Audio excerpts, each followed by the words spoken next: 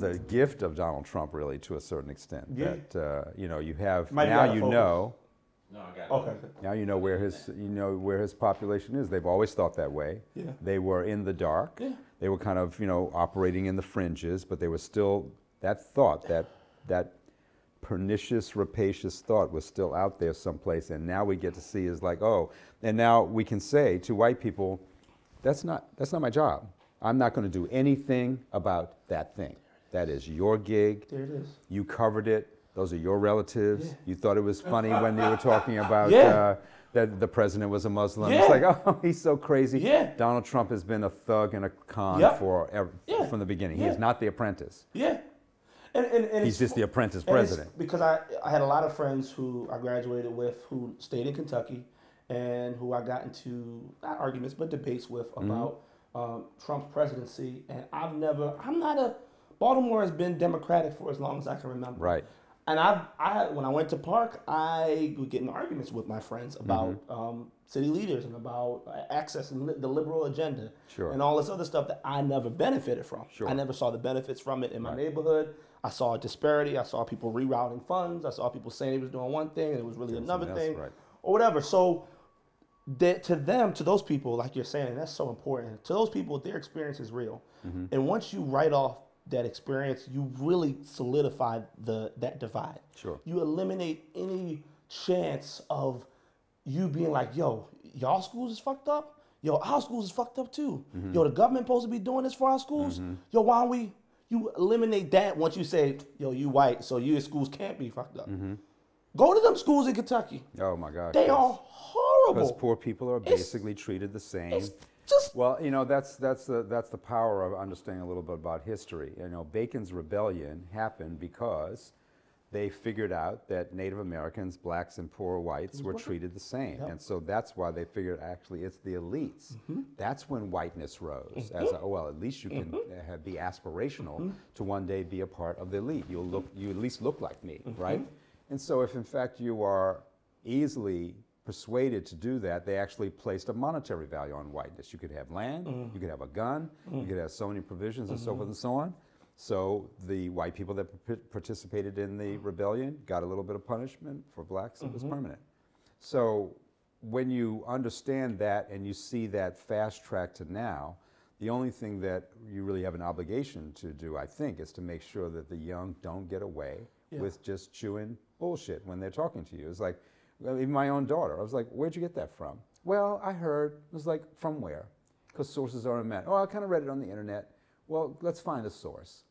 Because if it was, you know, chewyboogers.com is where you got it from, that is not necessarily a trusted source of information, nor are your friends if they got it from chewyboogers.com. So let's dig into that and find out where you got that from, because the facts might lead you to a different conclusion. And eventually, she started digging into source material and going, oh, Dad, I didn't really know that. I was like, I know you didn't know because you know what? You're 16 years old. But now you're 25. You can't afford the same amount of, you know, delusions about what it is, nor do I want you to be, I don't want you to become unhopeful about the future, because when you get into that, they're not buying into it in the same way that their parents and grandparents or great-grandparents did, because you have accessible to you almost everything ever written about the thing that you want to talk about on your phone.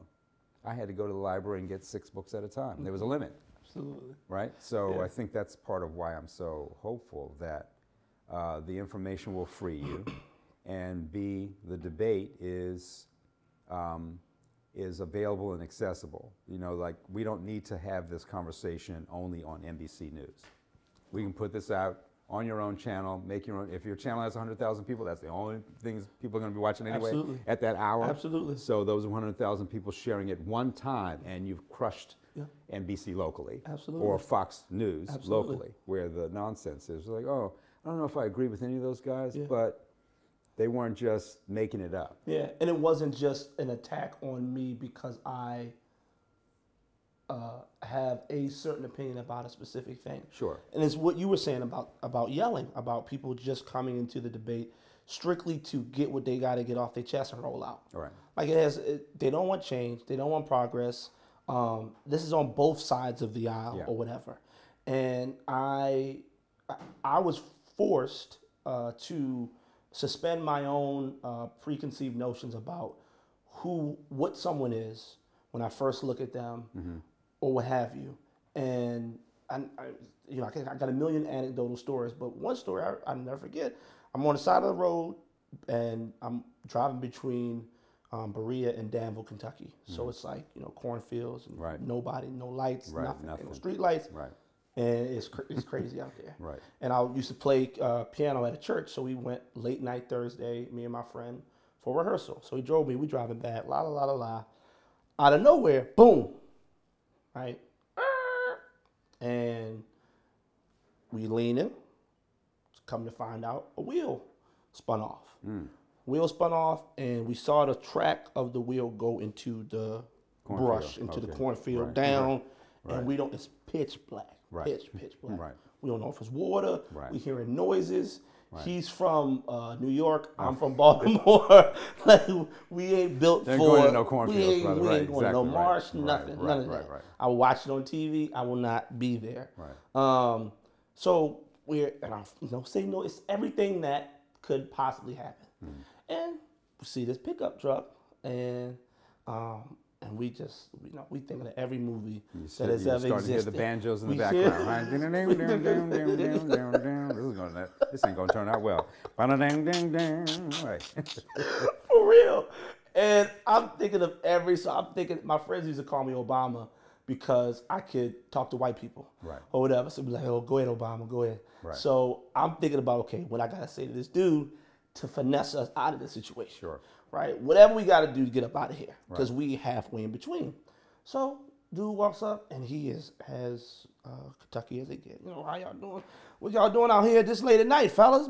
I mean, everything he said was out the movie. Right. Until the point he said, all right, well, let me help you. Right. And you're talking about sigh of relief. Sure. Right. No phone, gave us his phone. Sure. He happened to be he just volunteers to drive those back roads and help people that's what he does. He's a volunteer, whatever, that emergency person. Sure. And my friend in particular, he had moved from New York to Birmingham, and he had had a lot of bad experiences with racism, and had never had one good experience with a white person, especially an older white male gentleman. Right. And so to him, that was his reality. His reality was, this is what an old white Southern dude does, period. Because every version of that person did it. And here it is. I never forget. I mean, he was just like, oh, what? Like, yo, for real? Like, can we? Dude had the what's that thing they be wearing? Fly fishing. Right. That whole get up. The whole thing. Went into the thing. Found the wheel. This is your wheel. Blah blah. Put it on his jacket. I mean. The whole thing, y'all need me to drive with y'all back to school. Wow. Didn't ask for nothing. I don't even know the guy's name to this day.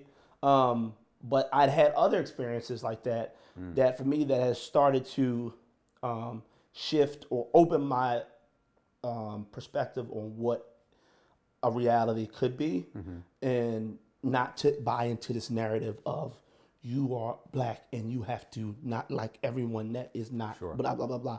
Simply because you are whatever. I think, but your friend's experience makes it very difficult to afford that, to credit that to a person who's wandering in. I was really lucky when I was little growing up in Washington, D.C. because, Washington, D.C. is a black city when I was a kid. Like the mayor was black, postmaster was black, police chief was black.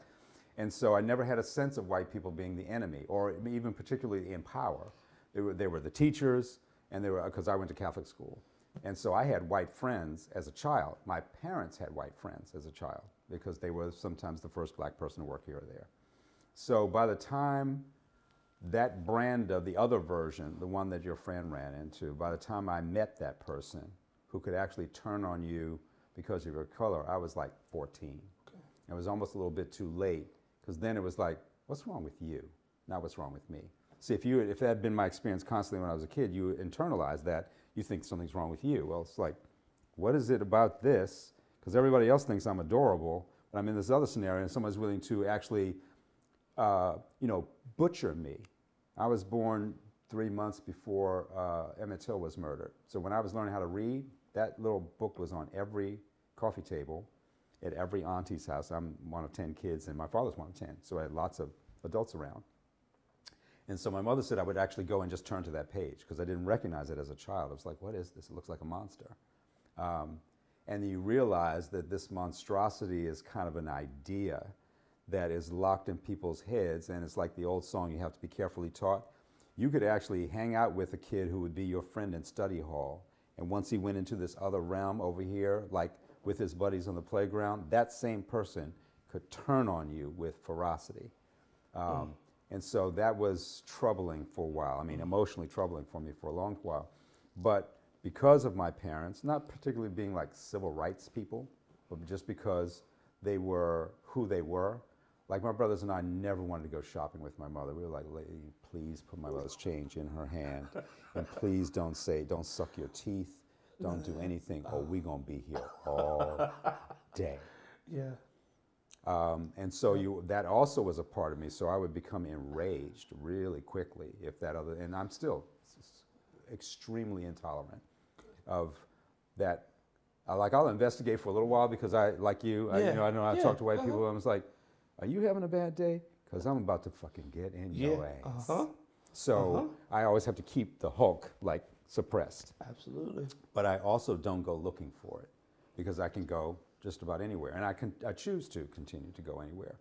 But that doesn't negate the experience of your friend, my other friends who can show up and not have any other kind of privilege other than you don't know they're a PhD, but they just look a certain kind of way. Because my brother was dragged out of his Mercedes-Benz in Berkeley.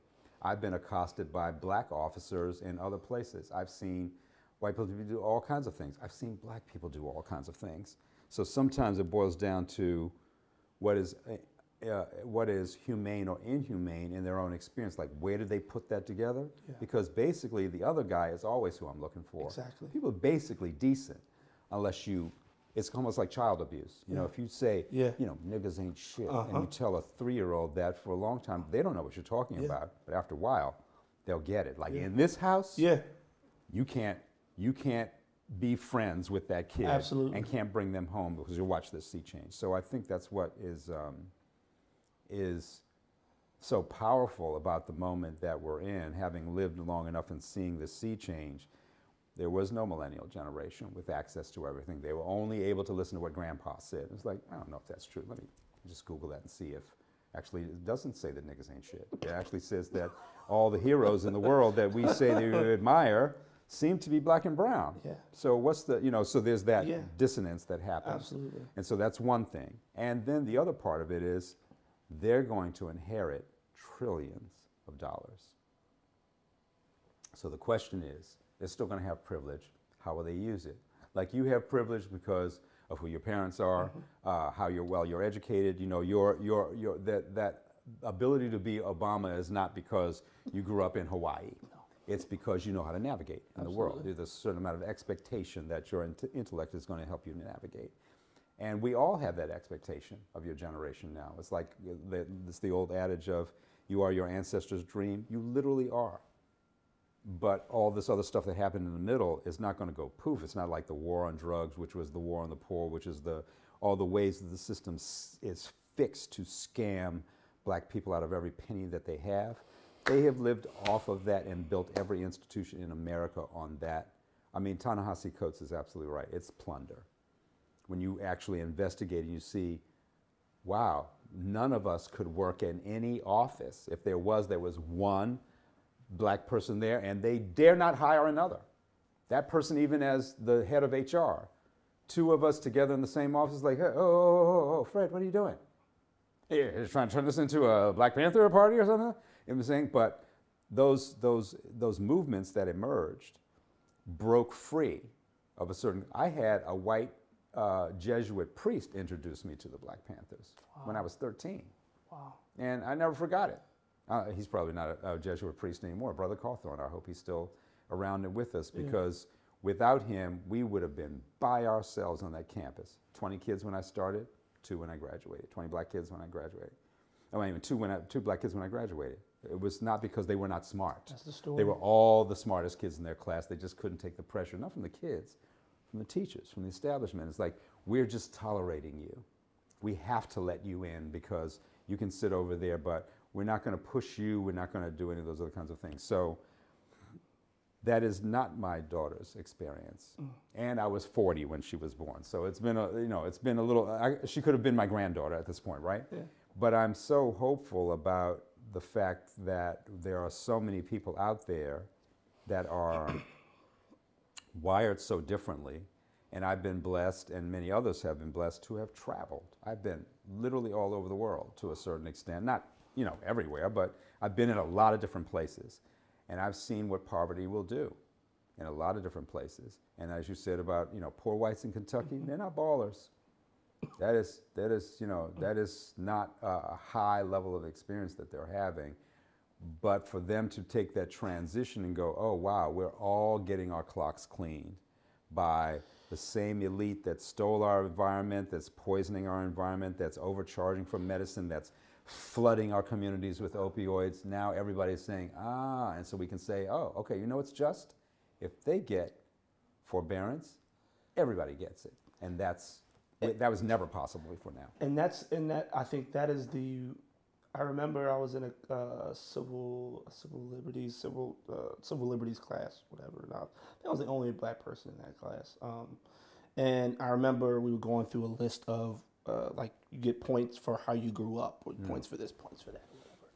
And I was my childhood experience in Evanston, Midtown Evanston, was the most similar to a person who grew up in a trailer park in that place. And I remember really having a conversation like, yo, your parents weren't together? Oh, you did the food stamps? Oh, this, that? Oh.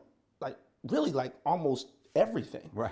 Right. To the point when I think where people seem to get caught up is who gets out first. It's like, okay, now we're at the point where, okay, I get it. We in the same boat, but y'all need to get up out this boat first before you do. Sure. And then that's where the fighting happens. That's where it's almost, you abandon this sort of brotherhood, or that place where you can see, like, hey, here are all these connections that we have. It doesn't erase anything. It doesn't make the history go away or anything, but it potentially opens up a way for us to move forward together. Because there's an corny, obligation. No, it's not corny at all. There's an obligation when you are trained and raised properly. Yeah. You get out of the boat first, what do? You turn around and help the other guy out of the boat, because both of you can't climb out of the boat at the same time. So that is human nature, actually, to do that. Absolutely. To turn back and go, oh, hey, brother, oh, you guys need some help? I got some gaiters on, I can get in the water. That is human nature.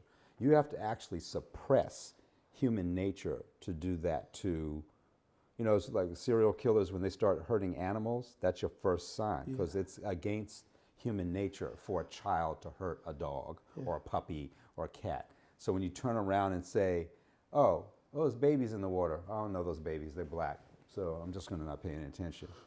You see what I'm saying? You have to actually suppress something in your own human nature to think that way. That's why, for me, it's a kind of form of child abuse, or an expression of child abuse. So when I see those other people, yes, I want you to be like, okay, baby, back up off me. Yeah. Now, what the fuck is wrong with you? Yeah. And more importantly, not what's wrong with you, what happened to you? Yeah. What happened to you to have it that a black baby in the water has no value to a Mexican baby floating in the Rio Grande, having crossed, that the cruelty is the point, and you would go to a rally even though, oh, it's because you never saw anything about the Nazi Germany rallies, or that these other places where people would decide those people are cockroaches and they're not worthy.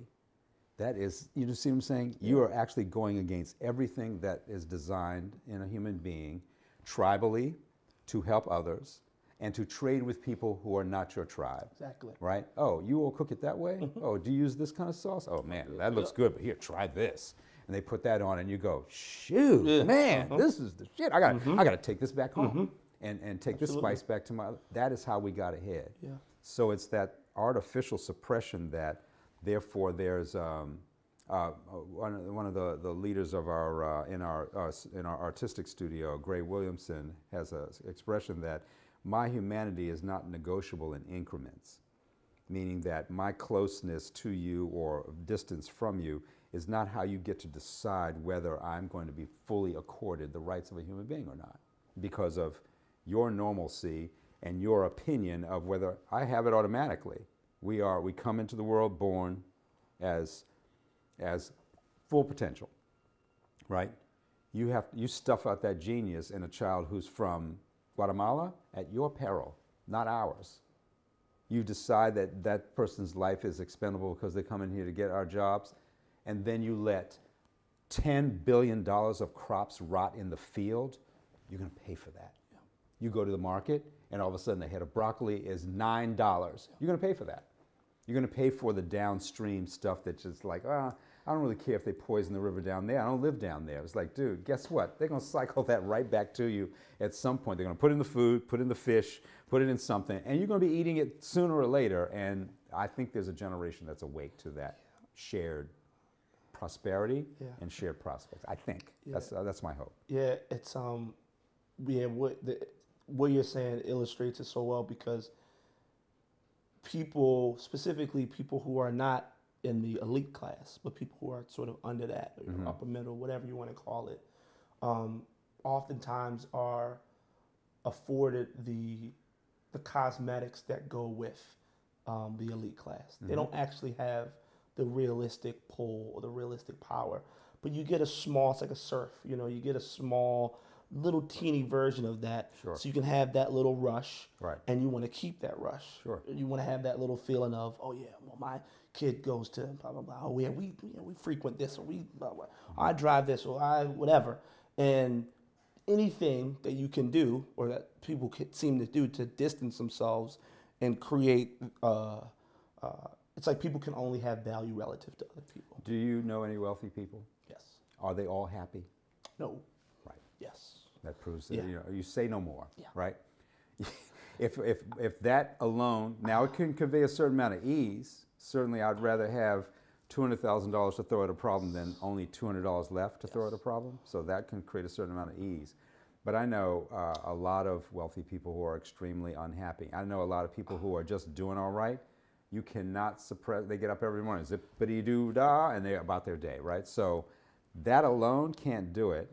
And I think that there's something to also investigate behind, like, how is wealth attained? Because if you inherited it, and I ask what your grandfather did, ooh, now that gets uncomfortable real fast. Because it's almost always tied to some level of exploitation, isn't it? Of someone. It has to be. Women, oh, we send our products over there. It's like, what do you pay for them when you go to send their products to Cambodia? Oh, $9 a week. A week? Yeah. Well, is a fish a dime? No. It costs $1 a day for a fish. Yeah. So, and he's got a family of 4, or you never cared about to find out. You see what I'm saying? So exploitation is the enemy, not racially, not just your race. Exactly. Because black people exploit each other, and brown people exploit each other, and Asian people exploit each other. Because the elites always want to be the elite. They get to be elite because, no, I'm over here, you're over there, you're down there. And that's something that if we could begin to investigate that with people, like, what is enough? Does does everyone need to live in a 9,000 square foot house? Like, everybody has to have their own room. There's 4 of you and you live in a 48,000 square foot house. Really? You have to have that? Because that's an awful lot of resources going to one. And this guy has to have a tiny house. He's got to be satisfied with that. So there are things that I think that we can really trouble, because there are problematic things about how much do we need in a world that, yeah, we can consider ourselves on the top of it because we can consume 35% of the world's resources, but boo, all the fish are eating plastic now. You know what I'm saying? So it's going to be a problem. It's really all the fish are eating plastic. And the more you educate yourself on how the world works, is the more scared you get by how much we consume. Sure. Like I remember when people was like, recycle. I don't care. I don't care nothing about what y'all talking about recycling. Why? For what? until I went on a trip to the Chesapeake Bay Foundation, Right. until we pulled out the water sample. I seen Right. what the harbor water versus Sure. the upstream. Sure. And then somebody broke it down to me. Right. And they said, okay, this is the downstream effects of how it affects the air quality. Yep. And Everything. then I'm like, oh, I got asthma. Right. See, you gotta, people need an access point we were talking about, which they can now relate to that problem. Sure. And a lot of these problems or issues that people who lean more towards a progressive thing can be put in the scope that doesn't include black and brown people. It's or only includes a version of black and brown people. Yeah, it doesn't really even include them then. It's like you can entertain me, or you can hand it apart, you can decorate my scene, but it's like, you know, people tell you, like, I've had 5 black people in my house, and I heard a comedian say, well, if you know exactly how many black people have been in your house, like, that's racist as shit, okay? That's so funny. it is, because it's true. Like, you can count them, you know exactly how many have been there. But I think that, you know, the reason why, I mean, there's certainly cause for concern. Yeah. There's cause for even pessimism about it. I choose to remain optimistic because I'm always looking for genius. I'm always looking for someone to surprise me.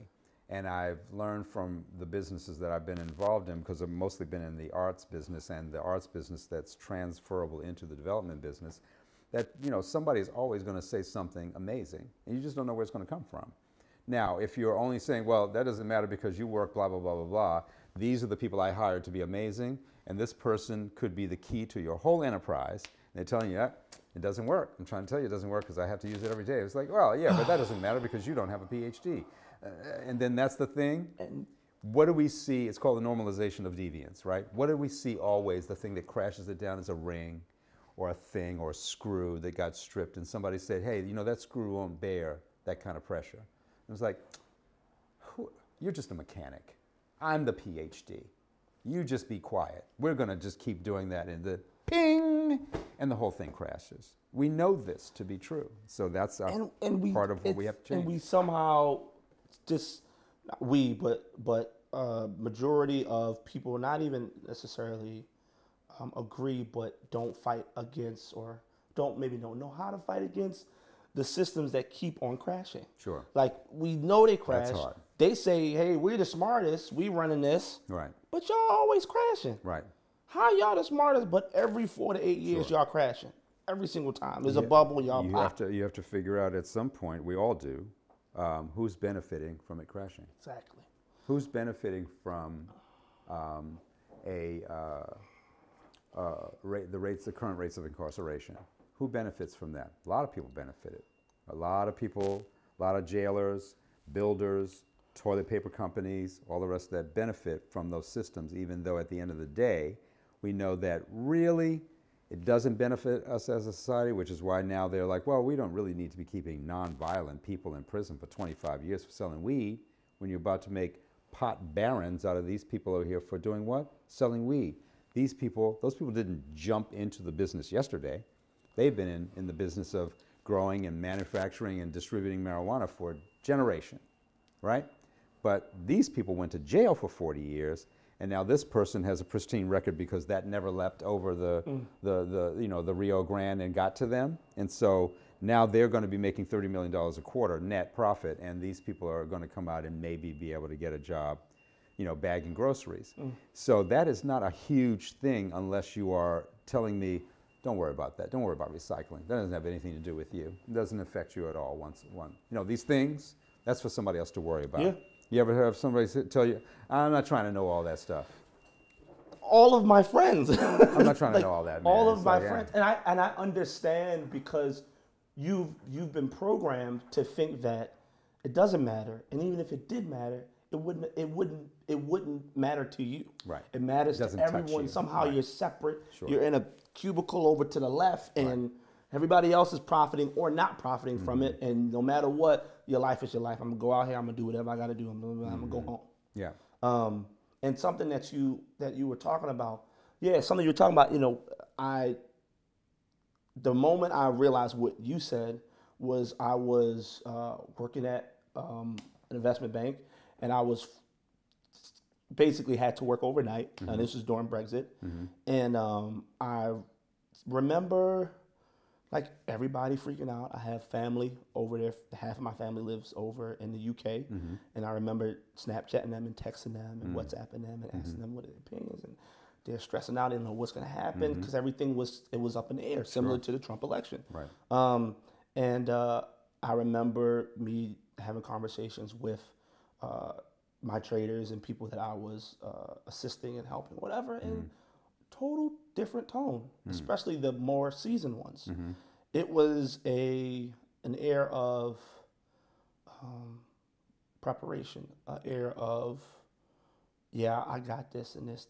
And then so I watched as certain individuals and heard online and other ways about people who, there's a guy who made in 9 minutes $30 million off of a thing that was to everyone a negative thing. Sure, right. And I said, oh, so this is what I've heard people say, there's money, somebody, where's the money, somebody making money. Because it's like somebody's betting on it happening and on it not happening. Right. On you and winning they may and cover you both losing. sides, and right. And they might exactly. split there. If That's they're right. smart, they might hedge and bet on both. Sure.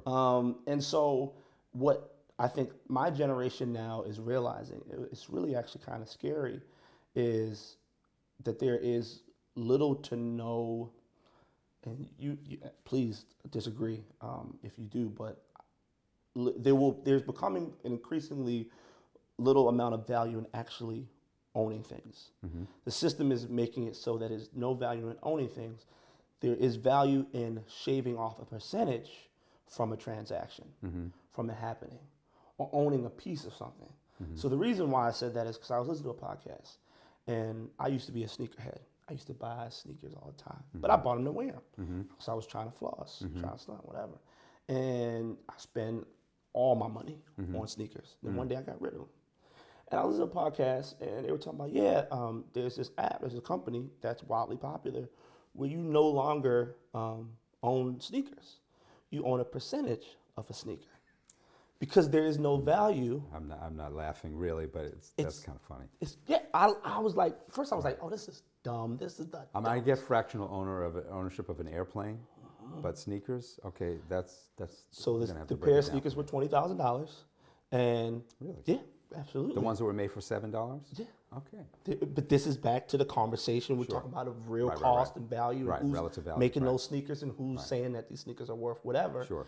And people are paying to own 7% in a $20,000 sneaker that was made for $7 that nobody can ever wear. That no one can ever wear because maybe one day it'll be sold for $30 and I'll get a piece of the profit. Right.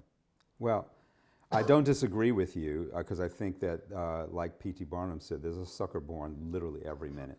And that if, in fact, you could create value. Do you remember Yu-Gi-Oh cards? Yeah. Okay, so there was a I kid used to have them. in my world who just would go bananas. Yeah. And just because one of them was shinier than the other ones, or this one had a dot on it, and so forth and so on. And so that's why we came up with the term shiny shit, right? So it's like, dude, if I can actually get you, if you think you're going to make me go nuts and spend $40 for a piece of cardboard with some shiny shit on it, I'm not going to do that. So, love you like I do, that's not what's going to happen. And because I also know I can go into your room and see the same thing on, what was the other one? Before Yu-Gi-Oh, there was something else, Pokemon, right? That you have whole collections of Pokemon that you got your mother, because that was before I met him, to spend like hundreds of dollars. You have the case, the thing, and blah, blah, blah. And that is always there, right? People can convey relative value, not on, like I understand the relative value between a Mercedes-Benz and a Ford Escort because of the engineering that goes into the car. But if you're telling me you're going to not pay your mortgage to have that, I was like, are you planning on living in there? Does it fold out with cots in it? Because you'll be sleeping in that. And then this person is going to work in this because they both still drive down the road. So you always want to investigate those kinds of things because value is kind of relative. But the point about whether owning things is important now. People have always found a way to manipulate the lack of information of other people, creating scarcity and so on and so on. Those are old models. I'm hoarding it, and therefore this is the only one, and you must pay blah blah blah for that. It was like, why? So it's the why that is also present in our children, because we allowed you to ask those questions. Where in my generation, you get popped in the mouth for asking why. Yeah. So that's already a big change. My daughter could ask why when she was 4 years old. And she was only because she was, freaking out about something. And I was like, what is it? Don't I almost always give you yeah, well, what is it? So don't whine, negotiate. What is it you want? So I sent her back to the shelf and told, get all of it you can carry. And she was like, what? I said, whatever it was, toy, candy, whatever. I said, get everything you can carry, bring it to me. I said, we're buying this. Eyes lit up. I was like, don't you ever whine to me again. Now, if you want something and I say, okay, I've heard your argument doesn't work, goes back on the shelf. But you're like, Daddy, can I have? And I was like, sure. Did you clean up your room? Yeah, sure, let's take it. And so from that point, now why did I teach her that? Because everything became a negotiation after that. But I was trying to insert something in her brain about investigating the information and learning how to communicate and get your needs met. You don't need a toy, you don't need candy, but if you want it, like, I love you, of course you can have it. So we want our young people to actually be able to dig in for the things they really, quote unquote, need and distinguish them from wants. You don't have to have a Mercedes-Benz to get to work. It makes you feel better. It's certainly, but a brand new Escort will get you there, right? So it's, when you put those things on the table and ask them to choose because there's going to be an argument for one or the other, what you don't want is the unconsciousness. I have to have the sneaker because why? Why do you have to have it? You're never going to wear it. Like, what is its real value in the world? Not to depress you or to take joy out of your life. It's just like, really? Sneakers? I didn't know that. That's curious. I'd rather spend $20,000 and buy another house and get started on that, because that's what lights me up. Maybe houses don't do anything for you. So that's, it's literally relative.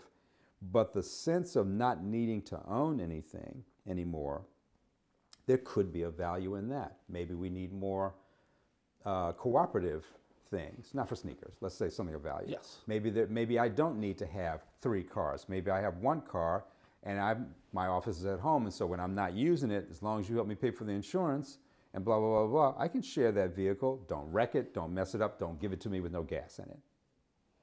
So there might be a value in looking at more cooperative living and more shared prosperity. Yeah. Like on our blocks, do I really need 20 Escalades?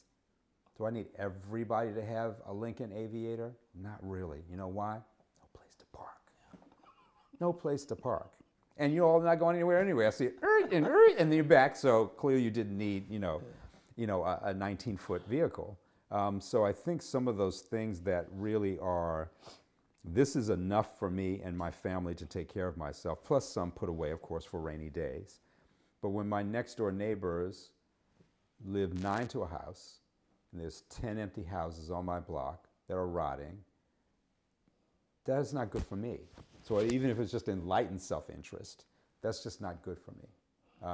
For them to be over there, stuffed in there, grandparents, parents, grandchildren, stuffed in a house, knowing all of them are living off of the, just crumbs from the table of joy. Just nothing. Eating maybe, not eating occasionally. So the 15-year-old in there, got my eye on him because it was like, if he's not eating, he's going to pretty much figure out there's more to be gained from being on Pennsylvania Avenue than washing windows, because they're after him. So we began to think about what our communities are like and more what the village needs and so forth and so on. I can't really be happy if Mrs. Johnson is not eating or doesn't get out anymore. Mm. So I'm hoping that kind of thought process, that we are each other's keeper, brother and sister, and that once I have enough, as we used to, these are not new principles. Exactly. I've got a whole basket of tomatoes. I've canned all I'm going to can. I've made all the sauce I'm going to can. And tomato bushes, as you know, they just keep putting them out. It's like, anybody on this block like tomatoes? I have enough. And we used to do that all the time. Yeah. And that's how we got off the plantation and into the world that we're in.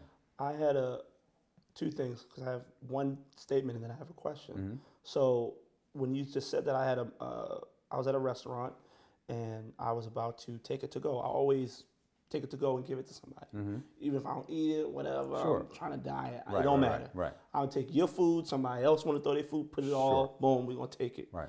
And the waitress or whoever it was looked at me kind of funny. She was like, all of it? Mm-hmm. And I was like, yeah. So then my girlfriend was like, oh yeah, some of this for the dog. Oh, for the dog? Oh yeah. Yeah, right. I said, so you rather, and anyway, so that made me think of that. But the other thing, the story you told, the importance of you giving your daughter the notion that she has the right to negotiate, argue her case. Right. Like, even if it's a no. Sure. It's okay. Right. It's a no. Right. It's fine. Right. But the practice of you invest, like, that's so important, and not to get on a soapbox, but it's so important for our children because I know how valuable it was for me to go to a school that was constantly brainwashing me to question everything, everything. And it didn't really, I came out on the other end not believing that much different, but having a stronger understanding and a stronger belief in whatever it was that I just kind of picked up out of habit or out of generationally or what have you. So what drove you to have that thought process? Actually, how you were raised? It wasn't so much how I was raised. Well, although we had a certain amount of freedom when we were little, my parents were not particularly religious or particularly political. And so, and if you ask my father a question even now, he'll give you a long, drawn-out bullshit answer because it's basically saying, go look it up. Like, I know, I'm this age, much older than you. And after a while, I was like, oh, he's basically just telling me to go look it up. So I learned to look things up. And that was a value that I wanted to pass on to my daughter. But really, she taught me this because I also have a very quick temper. And one day I said something, I turned on her a little bit more harshly than I intended to, and I saw her face just kind of crumble, and I was like, oh, no, let me stop. That's how people sometimes raised me, and I do not want you to think that I'm not interested in your question or just you should do it because I said so. Sometimes you do. Like, sometimes she'll know the difference in tone is like, question time is over. It's time for you to just do that.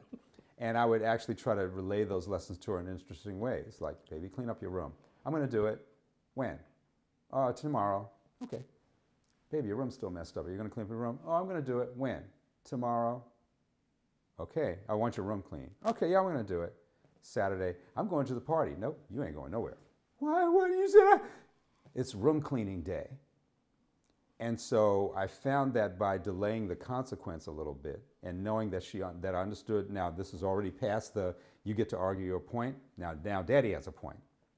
The point is, you can go to the party, but this is now room cleaning time. Because I didn't say, clean up your room, you must do it right now. And that was a little difference in our house sometimes. It's like, no, you tell me when you're going to do it, and I'm just going to listen for that and go, that's cool with me, so you're going to do it. But if you're not going to be your word, then we have to hold each other accountable for that kind of stuff. And she flipped the script on me one time because I was telling her, we're going to go. She said, yeah, we're going to go unless the phone rings.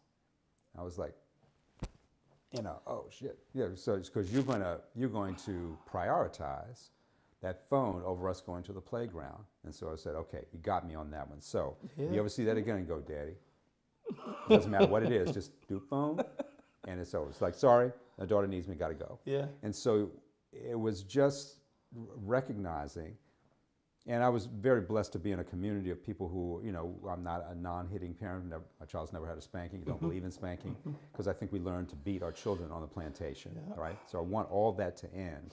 But I also know that when you spend a lot of time with children, and I love kids, that they're absolutely genius at that level. You don't want to do anything to suppress that genius. And so what's the best way to elicit the genius of a child? Once everything that we know how to do occurs in language. And so you have to be able to say, well, why do you want it?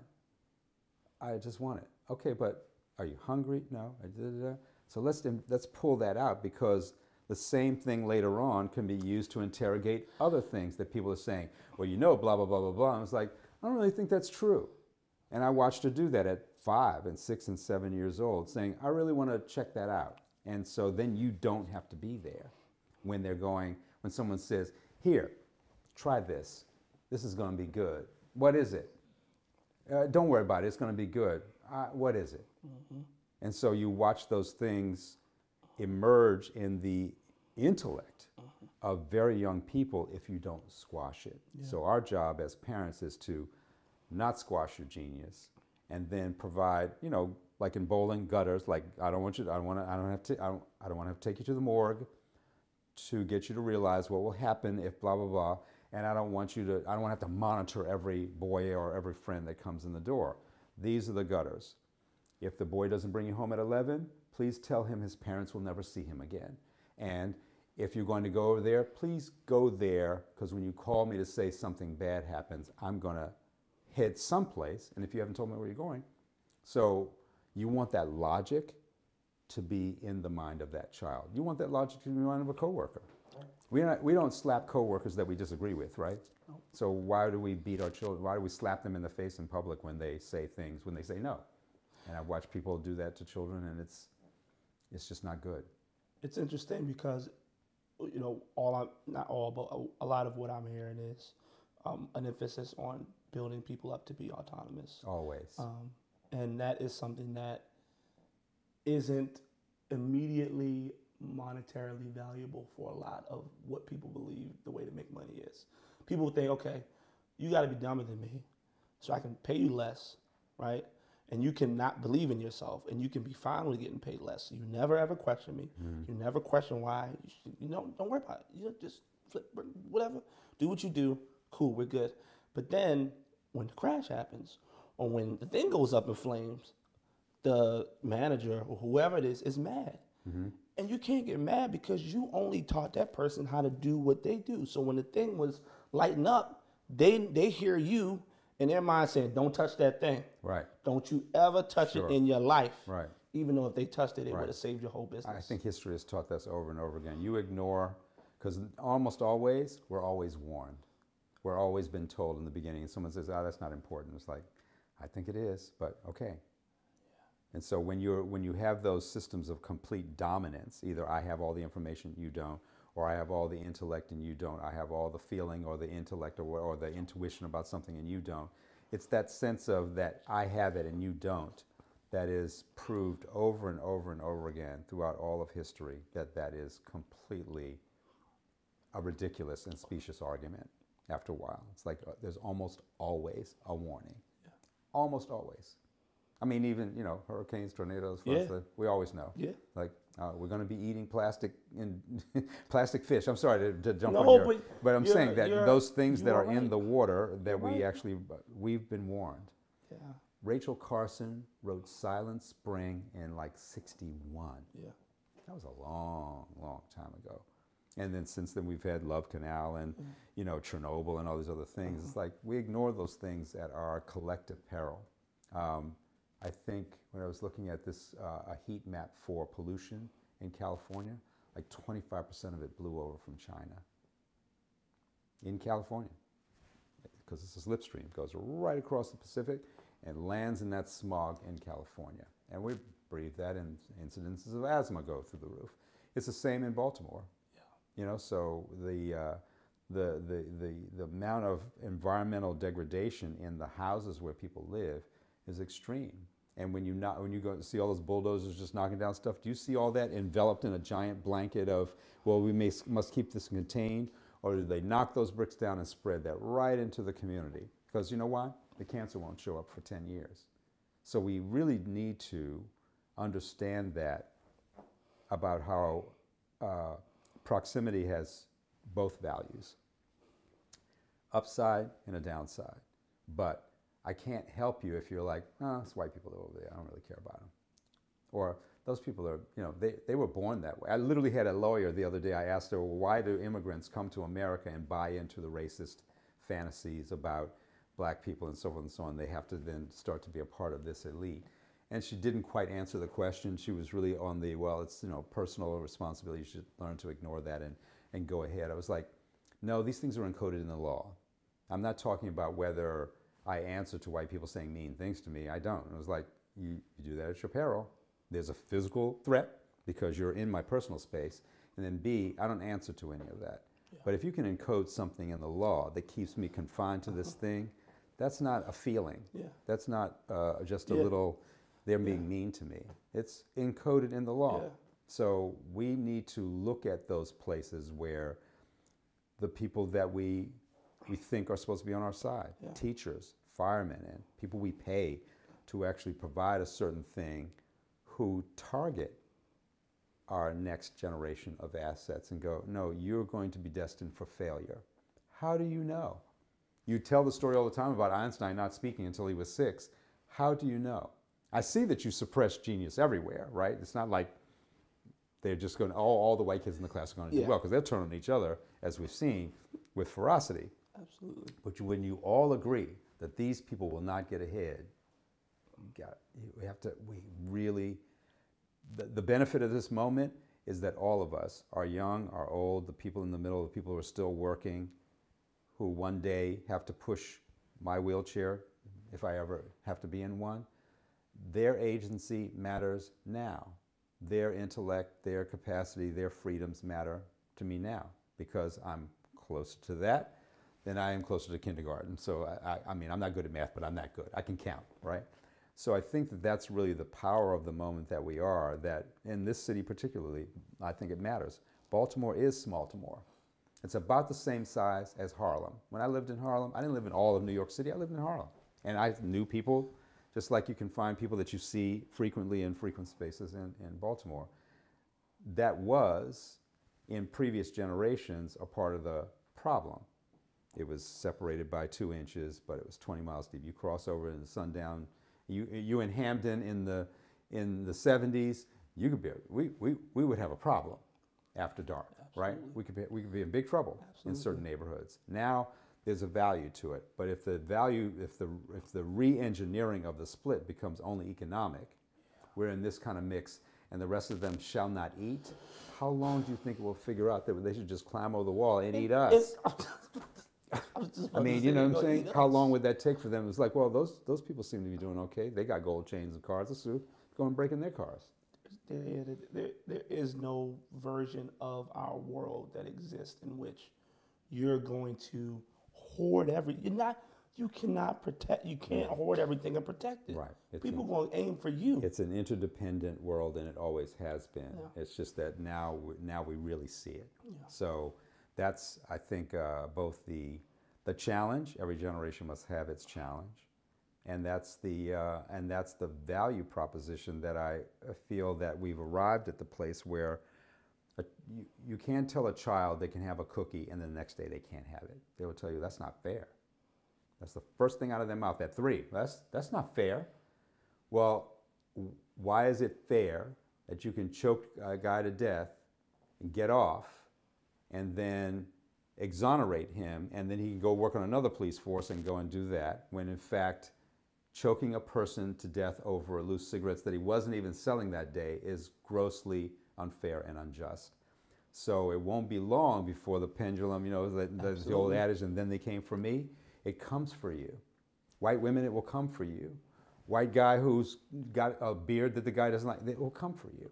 And so that's why a shared prosperity, a shared outcome matters the most, because you want those systems. They must be just, or you don't. It's like justice is everybody has it or nobody has it. And those are not new, but it's Martin Luther King and people before him and people before him. These are truisms that are handed down over the ages. It's probably Euripides or somebody said it. You know what I mean? That if it's not something that everybody has access to, then you never have it. So all this crisis that we're in about the Constitution is like, well, what did you think was going to happen when you were screwing slaves at night and coming and writing about freedom during the day? What did you think was going to happen when all of your systems are based on enslavement and kidnapping and murder and mayhem and theft? So you can't actually write lofty words about those things without going, wow, this really happened. So let's start from here and plan 100 years from now on having a just system, because we have to do some repair of the damage if all of that is based on theft and a lie. Like, not some, all of it based on theft and a lie. And people are really uncomfortable when you say stuff like that. I had a drive. I was driving up to New York and I had to drive back, and driving through Jersey. And I had a conversation with a girlfriend, and she was talking about how she was on this trip, and she's getting her master's or whatever, and people were talking about some sort of equity conversation happened, and people were talking about the old thing of my family, you know, first generation immigrants from this country, and here with a shirt on our back, with the everything we whatever bootstraps, and everybody got straps and all the straps, right? And so she was asking me, or we were just sort of having a conversation about what exactly what's the truth behind that, right? Is that real? Is it not real?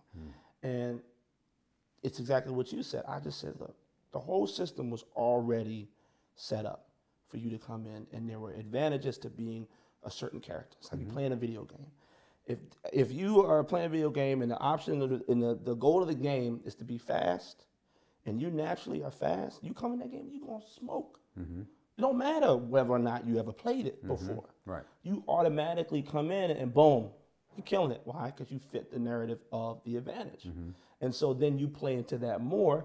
You want, and it makes so much sense when you look at, like you're saying, it was encoded, because this is why people try to lighten up their race or lighten up their family line or whatever, because you're doing anything you can to reach back and they anglicize their names. They drop it off. You're not Jebediah. You're now Jerry, right? So that is the natural inclination in terms of assimilating into the norm. You clearly know when you get here that whiteness has a value, because, you know, Irish were and Italians and Poles were and then they dropped those other things in their names, and then all of a sudden you join the magical world of whiteness, and it's a kind of a magical world, really. You know, so no one is trying to burn out your Polish market, and because you only you're Polish. You only pull out your roots when you're trying to tell somebody that you ain't you're a little bit interesting. You don't really have privilege because you earned that, because it does require suppression of the other story to figure out, well,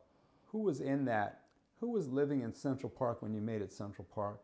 Who did Georgetown used to belong to, which was a slave port? Where did these neighborhoods suddenly become like the places that, well, we have to be there? Was anybody there? Yeah, well, there were people there, but, you know.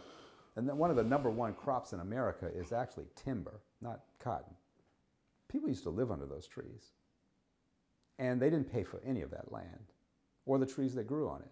So if you talk about a country becoming fabulously wealthy, if I come in and take all of your resources and claim I discovered it because, well, you don't really matter, because you should actually just, now that I'm here, you should move. It is not a long time ago. As we afford everybody else who've been harmed as like, well, what do they tell you? Never forget. We're just supposed to stop talking about it. So you have to actually stop that conversation, because that is a fiction. Yeah.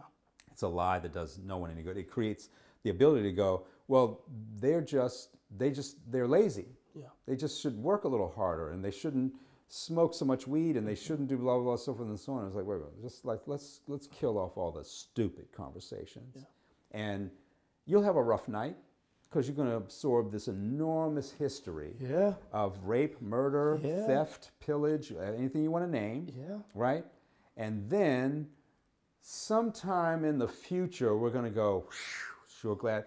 How do you have reconciliation without truth? And we don't yet have the truth. They make themselves the heroes in our story. And you and I can't make a movie unless we look around and go, well, who's the white guy? Because if we don't have a white guy, we don't have a movie. It's almost very difficult to be able to tell the stories of our own heroics within our own families without that thing. Now that is, I think, going to change a little bit, but I have a warning, and this is just an old person talking.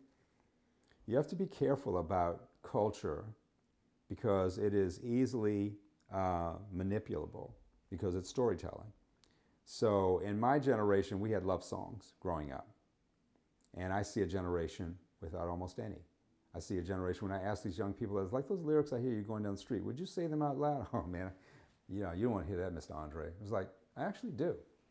Because I want to know, would you sit at your grandmother's table and say the stuff that I hear you going, because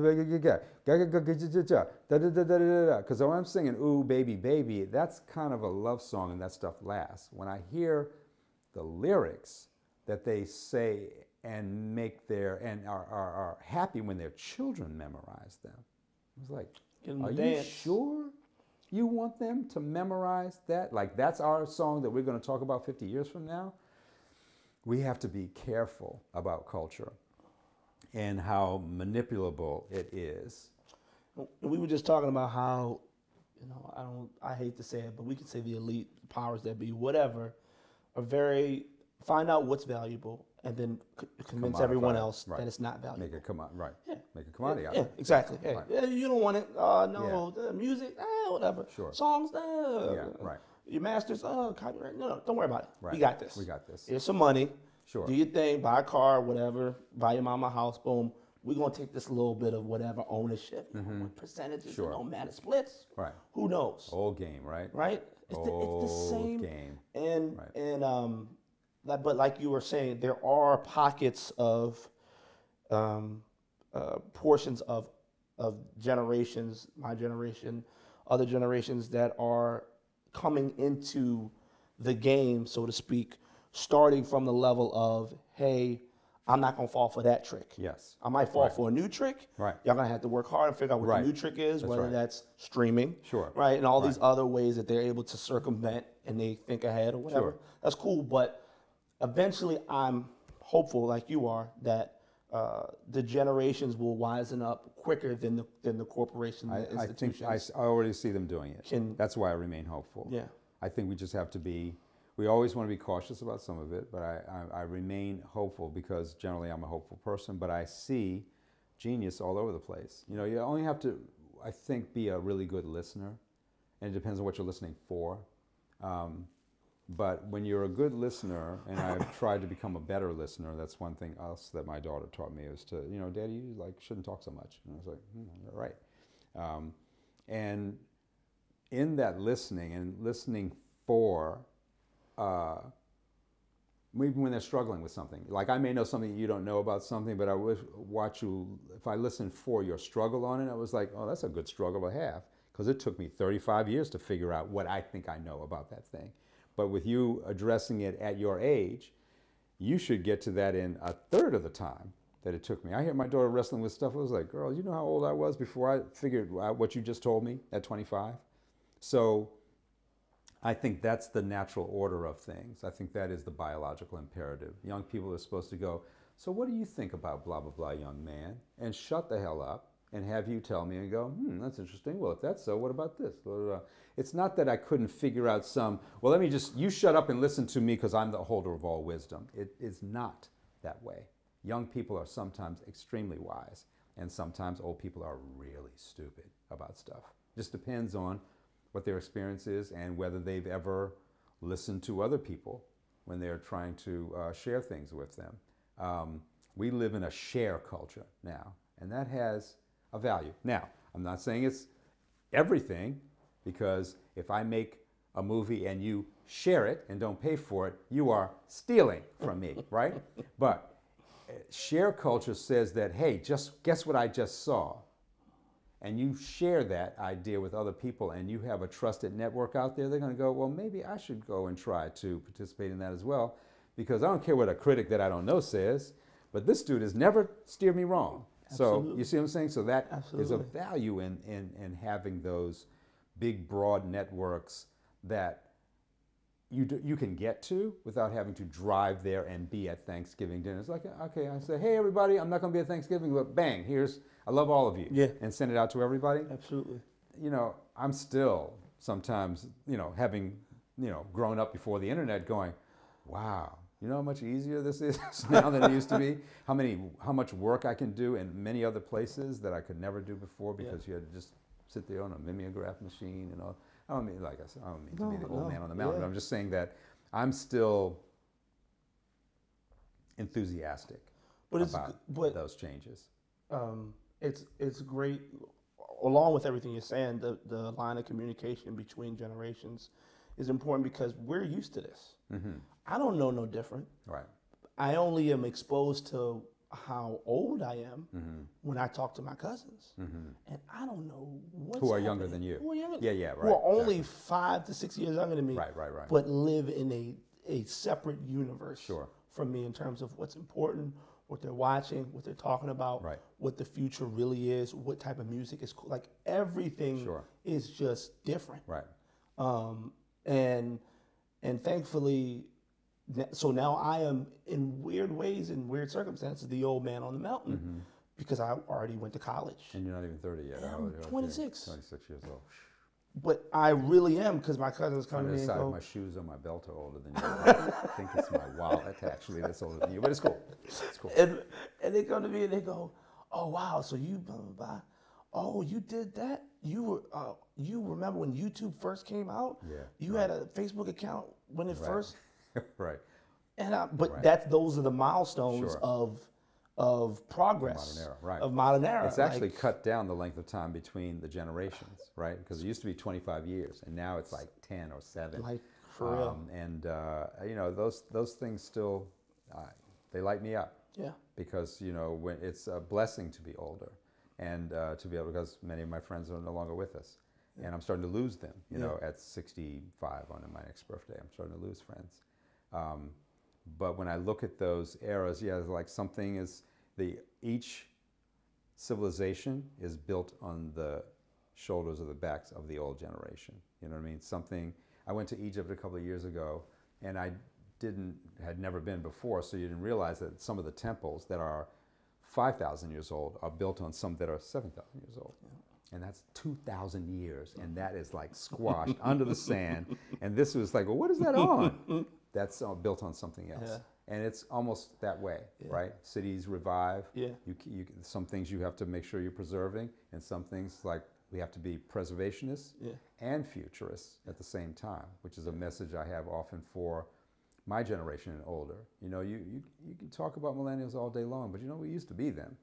We were in our 20s at some point, and we thought we were the shit. Mm-hmm. And when my brothers and I came home with afros, man, listen, my father thought we had ended black civilization as he knew it. Wow. He was like, what is wrong? What, you all gonna keep wearing your hair like that? It's like, yeah, Dad, what do you mean?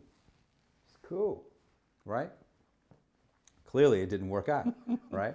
But, you know, when I grew up in an era where I also listened to the music that he listened to, right? So we had those kind of things in common. Yeah. So I think that I've watched my daughter like ask for a record player. It's like, what do you want, a record player? You don't want to stream? It's like, I like vinyl. It's like, wow, okay, that's cool and interesting. And then realizing not only did she have my whole old record collection, she had my dad's old record collection, and is happy to have that, because it's something not only just because of us, because of what she found in that music of that era. So. I don't know, man. I think that the place that we are, even though there's clearly a lot of work to do, and there's not shared prosperity, and some of that's getting worse, right? But I think that what I'm hoping to see unleashed in the young is a sense of, well, now we're free, right? Not so much religiosity, not so much this, not so much that, but can we go back and collect some of the things that we needed, that we thought we didn't need, and those end up being like these values, quote unquote. And it's not an imposed value; it's a discovered value in the midst of it. And they discover, oh, that really is that, and I like that, and we're going to hold on to that, because when you're in your 20s and 30s, there's going to be children behind you, even if they're not yours, right? They're with blended families, and you marry somebody, they've got 3 kids, and so on and so on. But aren't all the children important? Aren't all the elders important? I think there is enough to share, and I think that we will find a place where those other things that are just about sort of, you know, greed and avarice, and like we were talking about graft and so forth and so on. It's like it's a gift to watch somebody try to stand in front of everybody, steal, and go, no, I didn't do that. It was like, no, you did, actually. And you can't convince me because it's all you do. So we were talking about this before we were rolling. But you mentioned that you are involved in arts, and that kind of transitioned into real estate and development. And how has it been being a brown, black developer, owner in a neighborhood that my mom also owns a house up on the 2100 block, right up there. How has it been owning there? What led you to, and it doesn't, I mean, it could be whatever it is. It's been very difficult. Baltimore is a very difficult place because capital is difficult here.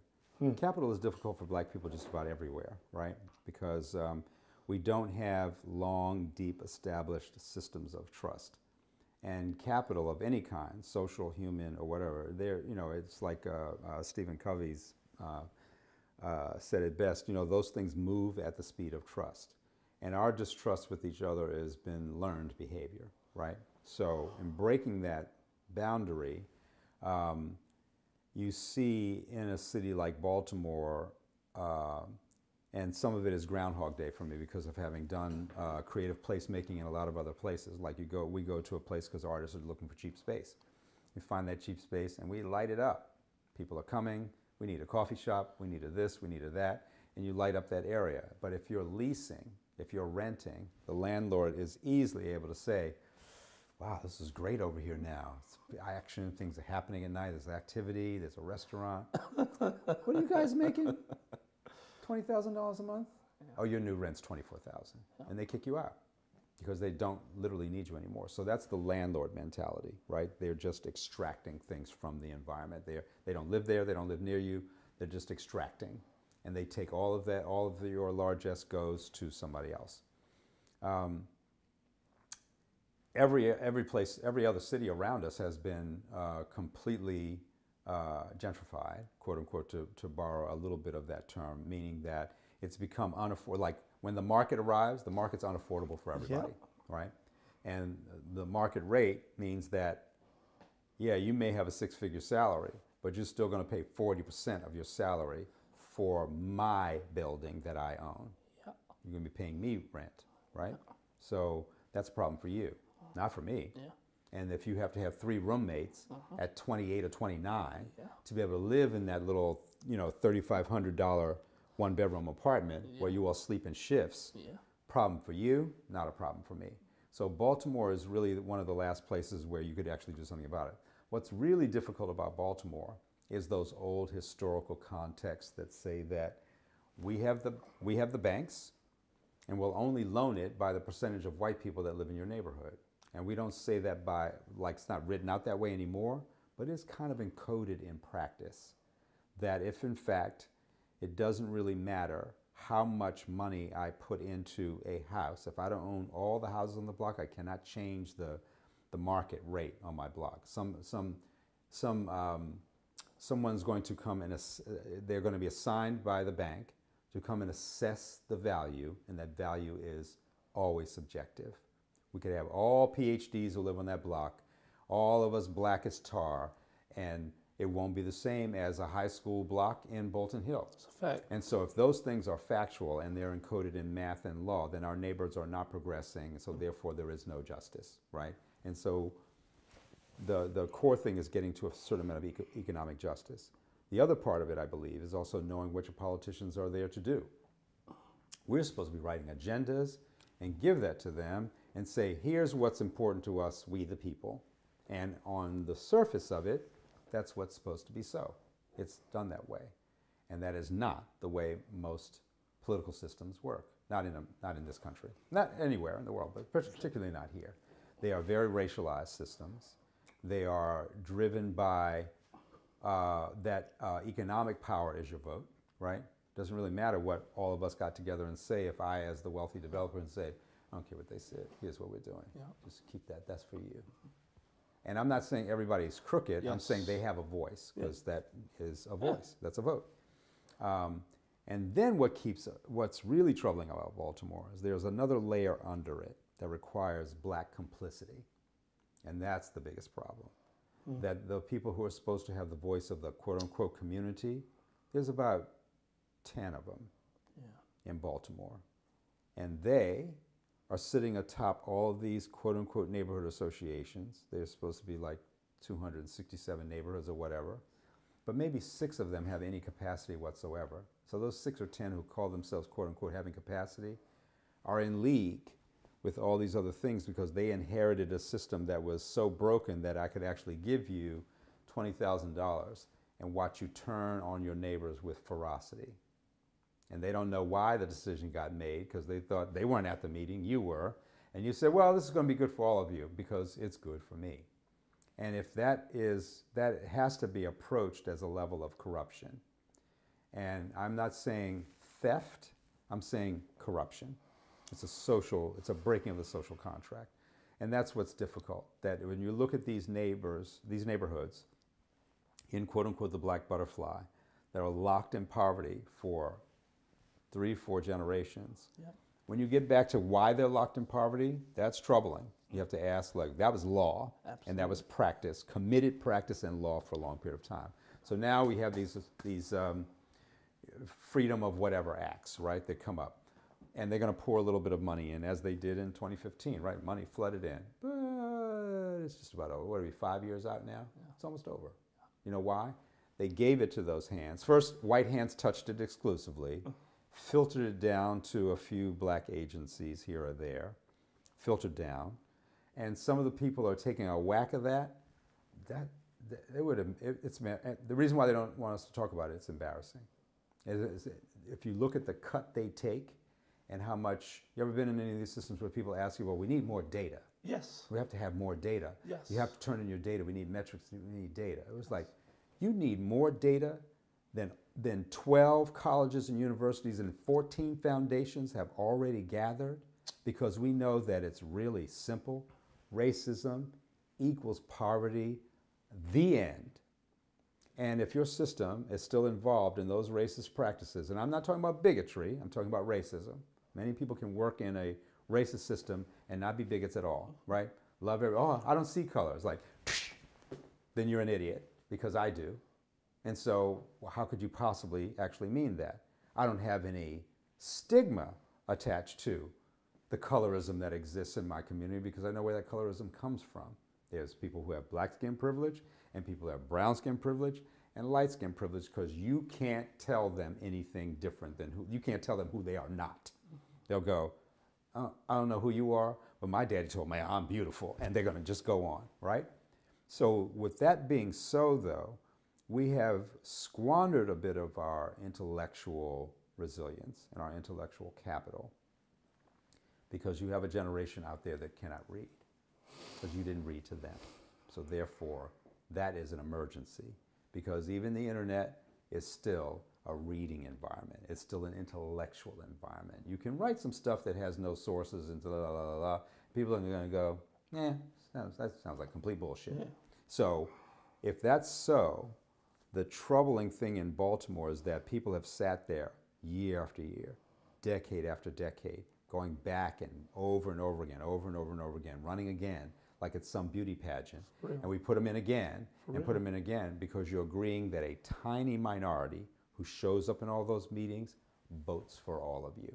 And you're like, oh man, I ain't trying to go to all those meetings. I don't want to know all that. It's like, you should be in there at some point or another. And that is, that's the American way, for real. Right. I mean, I used to, I'm sure I used to anger, and probably still anger, all of my friends who are in the medical fields and the research fields, because I don't believe nothing they say. Mm-hmm.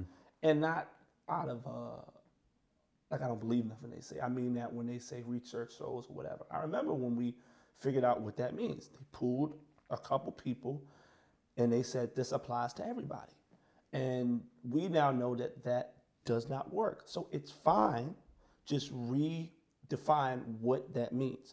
Say, hey, we talked to 100 people from this specific neighborhood. Right. We saw this trend, and we are extrapolating that this might be the case based on similarities between these people and those people. And then we have to ask, well, why just select that neighborhood? And who are those people that you talk to? Did you poll them in the morning when everybody was at work? Exactly. I mean, all those things have to be investigated. Yeah. And I don't mean investigated like I don't believe anything. Yeah. I want to know, like, I've seen, because I'm not good at math, I'm fascinated by mathematics, right? So I've seen that manipulation happen over and over again.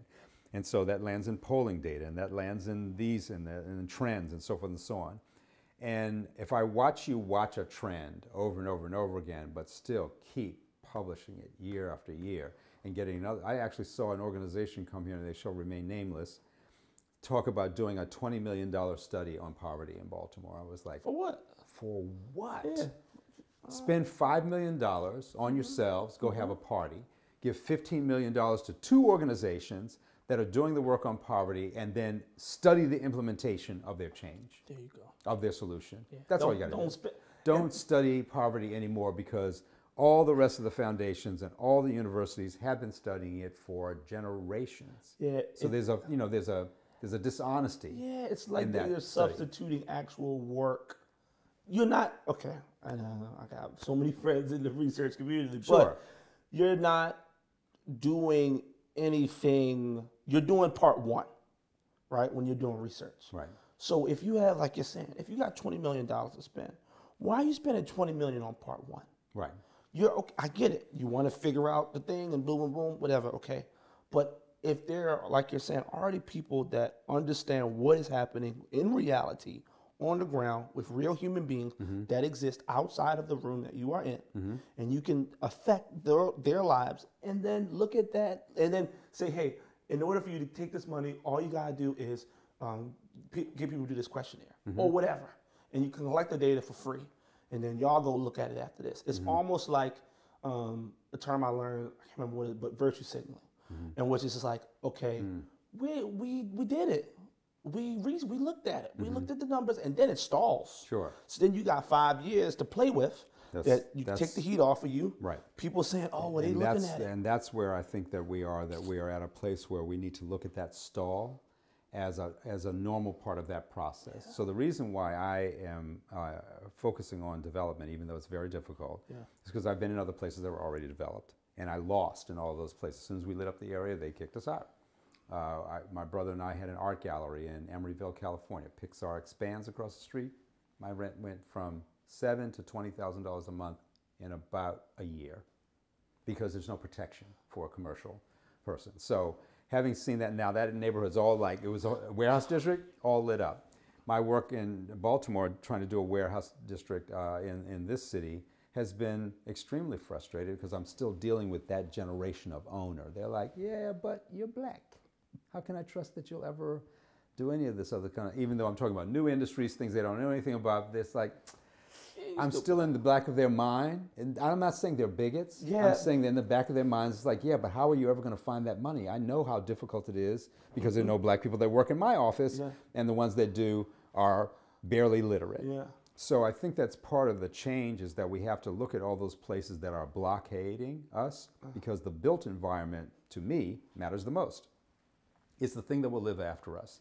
So if it costs about $4 or $5 million a block to restore it, and I know that when you're done, it escalates in value, you leave a $17 million block behind, that's going to be good for somebody. But if we take the approach that it's got to be good for everybody, that means that everybody's not going to be able to buy. You don't have a whole block full of, like, you've got to be a homeowner to live on this block. But that means that even if you're renting, you should live in competent housing. Your children shouldn't be poisoned by lead and arsenic and mold and rats and roaches and so forth and so on, just because me and my friends are wealthy and you are not. So that's the opportunity of Baltimore. Yeah. Now, some politicians get that, and some maybe not so much. I don't think they really understand the value of the pure value of working in concert with all of your assets. You have intellectual assets in the city that are amazing. You have activist assets in the city, people who are really ready to tell you, like, well, why are you going to do it that way? And that has a value if that voice comes in and it is not only competent, but actually productive. Are you just yelling because it wasn't you that thought of it, or are you yelling because we're doing something wrong? Those are legitimate questions. Like my 4-year-old, why? Good question. Why? Let me tell you why. And then if you look at where the politician actually is valuable to you, because they're supposed to be managing the public trust. Can I trust you? Wow. Or did you stuff $17 million in your drawers or in the freezer? You have to be able to be called into question about the job that you're there to do. I'm doing this, you're doing that, I value what you're doing. I don't want to go to all those meetings, politician X, Y, or Z. I'm glad that you're there. Thank you. Are you telling them the truth? Yeah. Are you collecting information from them just to make them feel that you want them to feel good about you're collecting the information? Or are you really trying to be this transactional leader that says, hey, you all need to know this. And if you don't show up in Annapolis when I'm fighting for this, you agree to have me come back and tell all of you to shut the hell up. Exactly. Because you didn't show up when I needed you to be there. Exactly. There's the way that this thing works. So that's part of what I think is a great opportunity in Baltimore, is because I think there's a layer of honest, smart, people of all ages, but there's a lot of new leadership coming into the forefront, and they are a little bit freer of the other nonsense because they don't need those 5, 6 or 7 systems to get to the people. They can have a very competent Facebook page and a great Instagram presence and active on Twitter and have hundreds of voices, and then those 100 people share it, and then there's thousands of voices come to the forefront. So the forums matter, not for 7 people to sit up there, bore the shit out of me, and then you give them 10 minutes for questions at the end. But what do you all want to know? What do you want us to do? Okay. Why do you want that? That sounds crazy. Yeah. Okay, but maybe it's not so crazy now that you qualified it. Those areas of debate are super critical because we often have to investigate our thoughts. I could be just talking out loud and thinking about it, or I could go, or you could say something else and go, never really thought about it that way.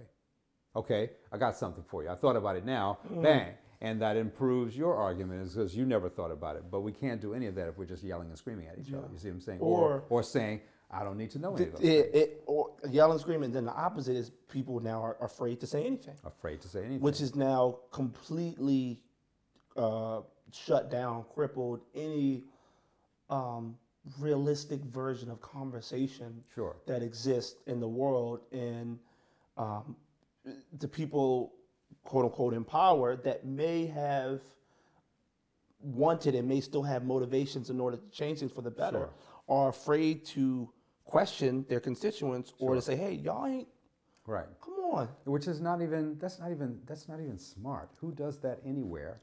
Who goes into the office and just throws the money on the table and say, well, you all tell me how it's going to work out. You have to inspect your expectations to get anything done. What gets measured gets done. And if you give me an agenda and I don't deliver on any of it, and you're still going to send me back? Like, okay, if I see that that's all it takes, then I'll just go down, party for 3 months, come back and go, oh, y'all, it was real tough, but you'll send me back again, won't you? It's not so much the money that they make in that thing, it's the money they can make because they're at the trough where all the money's being handed out, right? So that is, I think for me, and I would argue with anybody about this, that the real estate game in Baltimore is a game changer because our neighborhoods we should not have black life equated with poverty and degradation. Yeah. And right now it's collapsed. Yeah. It's like if it's a black neighborhood, it's supposed to look like X. Yeah. But many of us did not grow up in a black neighborhood looking like, I grew up in a poor neighborhood in DC and it was clean. Boy, you drop some trash on that street at your peril. And my neighbor was not a wealthy man. He worked for the trash company. But when he was out there cleaning up, you drop trash on that street, you better take that trash home. And even when because it was a value system. You see what I'm saying? Even when there was in the neighborhood I grew up in, even when there was violence, but there wasn't abandoned houses. Right. Like there was like people getting shot, whatever, people running, whatever. But there were businesses, people lived in the homes, and there's like a direct correlation between, which makes sense, people leaving, right? That activity, that ecosystem, that whatever. It's like when you take a species out of an ecosystem, you take the alligators out of X place, everybody finna die. Mm-hmm. I don't care if you're a bird, ant, whatever. Exactly. You take one thing out of it, everybody's dying. I think you nailed it. We were more aware of the rest of the ecosystem. And I take an ecosystem approach because if in fact you're going to have a healthy neighborhood and you want young people to live in it, they got to know what the schools look like. They have to know how far away groceries are. They have to know where the playgrounds are. If the playgrounds are glass strewn and taken over by the Crips, they're not going to go there. And so all of those things kind of matter. We've been used to being policed only. and not having any accountability to each other. And I don't think that is necessarily the only way it could go, but you can't wax philosophic about, well, the good old days and we used to clean the stoops. And it was like, those days weren't that good. No. We were still getting our clocks clean. It's just that more people had work because more people had some semblance of education. There was a place where a person who was only employed in the trades could still feed a family of four. Exactly. Now, if you take all those jobs and send them to Guatemala, and there you're paying $6 a day, and this guy was used to making $34 a day, you will eviscerate both neighborhoods. And so we need to be aware of those things. That can't be like, I ain't trying to know what's going on in Guatemala. It's like, well, you should, because they sent your neighborhood to the largesse that used to produce in your neighborhood. They sent that to somebody else's neighborhood, and they're exploiting those workers. It is not possible to live well on $6 a day. So we have to look at the power that ecosystem has if we take that whole approach. Yeah. That is the tremendous upside that's available for developers.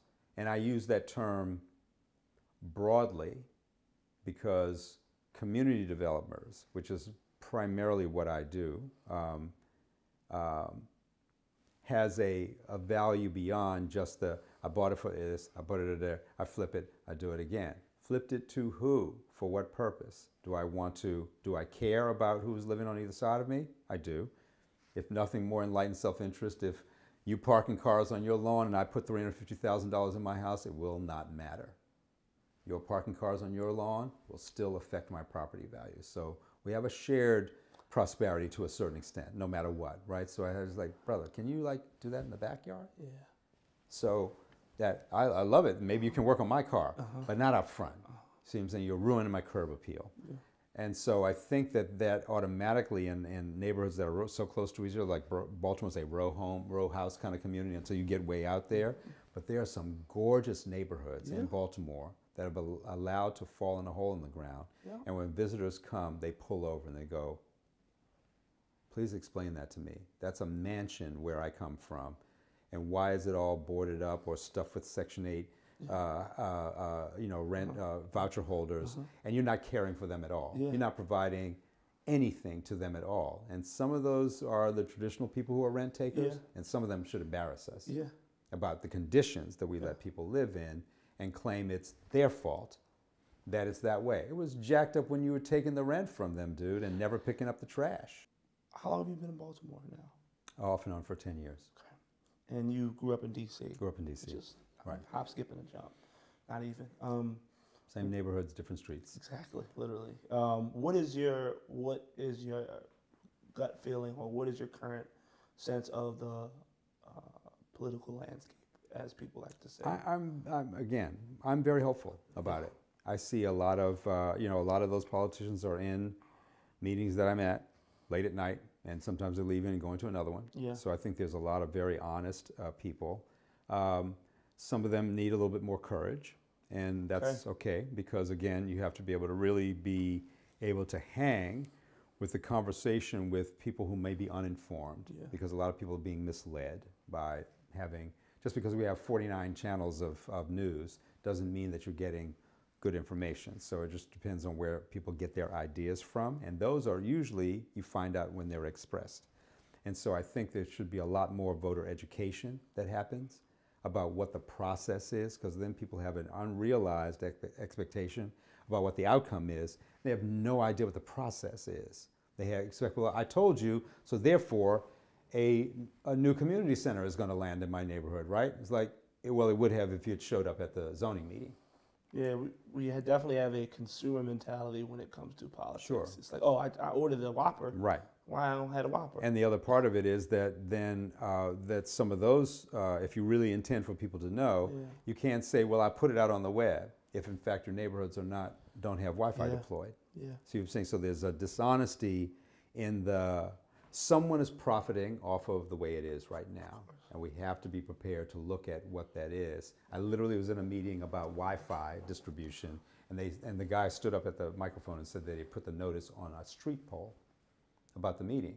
It was like, I think that was AD 10 you were thinking about in Rome. That's how they used to share information. You put it on a pole. Even back then they had dude. A town crier, right? Dude. There's no town crier, so that's where I was about to catch him on that as well. It's like you put it up, but you didn't go out and tell everybody about it.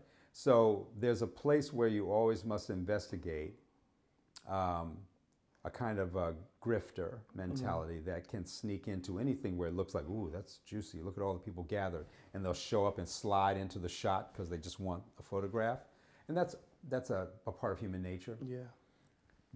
But when I look at the younger leadership that's growing up here in Baltimore and some of the older ones that have kind of figured things out, figured out the way things really are, that I'm hoping that the next generation, as they start to rise in their own career, will realize there's a place where you're supposed to become kingmaker. You don't necessarily need to die in office. You really can actually get to a place where you go, you know what? These are my people. I'm so into all of them so they understand, and they're going to have my Rolodex. So you mess with them while I'm still here at your peril, because I'm going to tell them exactly the way this thing works. And then when they get the agenda, they're going to go, see, I have this agenda, and I'm accountable to my constituents, and they want to know X, Y, and Z. Why are you putting the incinerator in my neighborhood if you can't put it over there? Yeah. Why are we still burning trash when you know if you go over there, they're doing it differently? Why are we not doing these things? Why are we prepared to spend $60,000 to incarcerate a person when there's not one $60,000 a year job in that household? So these are burning questions that we should actually, because politicians sit on those budget meetings and so on and allocate those dollars. And if you're only going to spend $5,000 per student, but $60,000 on their failure, well, we should stop and go, I'm sorry, I'm not that smart. I don't understand that you have the 60, but you don't have more than 5 for education. I mean, when you've told everybody in all of your everything that education is the way out. So if it's the way, why do they get it? Why do those kids have iPads with all their books on it in the 3rd grade, and our kids don't have any Wi-Fi, or get this, they don't have heat in their classroom? Isn't that like a 19th century thing? So we need to look at those things as places where, this is still an injustice. It's backed by these things you've been doing always, but the future does not allow those two things to exist at the same time, and you're crowing about justice or the Constitution or the law or any of those things. Yeah. You have to be able to say, that doesn't work. Yeah. Thank you. This is great. This is talking with Andre.